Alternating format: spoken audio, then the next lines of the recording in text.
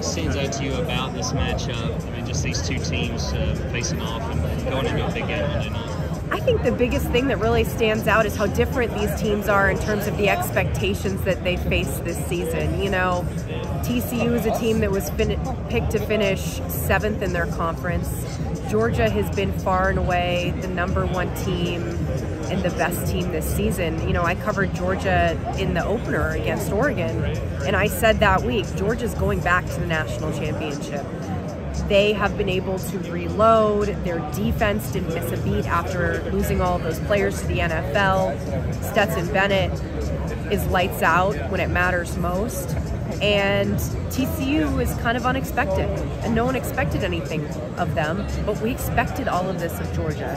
So I think that those differences are really interesting. It's very David versus Goliath, and one thing I've noticed with TCU is that they're going into this game feeling pretty free, like there are no expectations on them, and it's interesting. It'll be interesting to talk to Georgia players and see how they feel, if they feel the weight of the expectations, or if this is something they've been here before and it really doesn't faze them. So I think that'll be a really interesting storyline going into this game. You mentioned Stetson.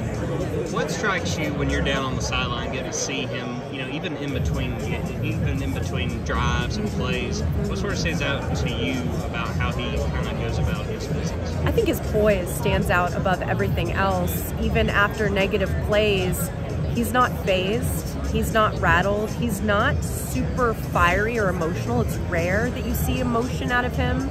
Like, we saw emotion out of him after the semifinal win, because I think it was a relief to win and to walk off that field a winner, because it was such a close game. But usually he is so even-keeled and just has ice in his veins. I mean, you saw him in last year's national championship game. He didn't play very well the first half. Second half, it was like that had never happened. So I think his poise is something that will benefit him throughout his career, but it's also something that both of these teams have quarterbacks that are unfazed by negative plays or by being down late in games. So I think that this game will come down to a war of wills between the two quarterbacks, definitely. You said you saw Georgia in the opener against Oregon and immediately knew that this team has the potential to get back. Comparing last year's team and I guess the weight and the burden that was on them of getting to the national championship and getting that 41-year drought away versus this year's team trying to win a second straight, what do you see as the difference between those two teams? I think last year the team knew that they had to fail to get better. Like, that loss in the SEC championship game is the reason why they won a national championship. I'm convinced of that. I think that loss taught them everything they needed to know about themselves, showed them where they needed to get better with their conditioning, with the physicality that they play with.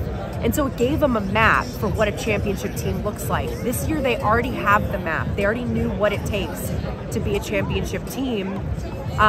So they were kind of striving for perfection all year, it seemed like. Like, they would be up big on teams. I did the South Carolina game in the beginning of the season. They were up big on South Carolina, and Kirby's on the sideline coaching the heck out of his players like they're losing the game. And there's an expectation not to allow a touchdown. You know, in the beginning of the season, they didn't allow anyone to score and get into the red zone. So I think that the difference is that last year they knew they had to fail in order to learn, and this year it's been a strive for perfection. So I think in that sense, the near loss to Ohio State in the semifinal is the best thing that could have happened to Georgia ahead of a national championship game. They needed to feel some kind of failure in what it felt like to almost lose a game. And I would have loved to be a fly on the wall during practice. Kirby definitely got into them, and it was one of those things where he was relieved to walk off the field a winner, but he did not leave that game happy. So I think that's the best thing to happen in this Georgia team, is how close that game against Ohio State was. Looking at that game, and really the last two for Georgia with the SEC championship included, do you see that the defensive performances and the lack of just a standout game as a vulnerability of this team? Or, like you said earlier, do you think it's just kind of a one-off deal in terms of a reloaded defense?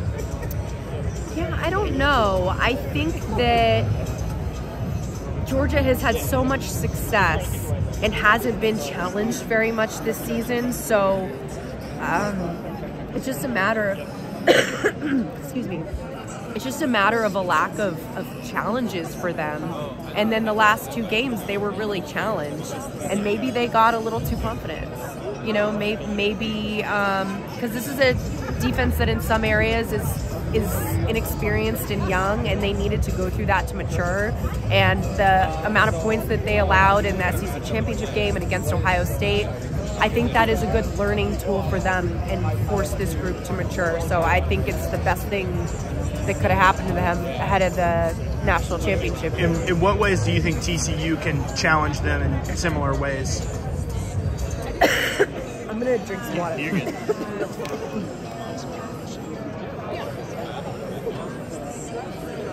So I think that TCU will challenge Georgia the same way that they challenged Michigan with their physicality. Like, no one expects TCU to be a very physical team, especially on offense. Excuse me. Max Duggan plays with so much physicality and will will his team to a win.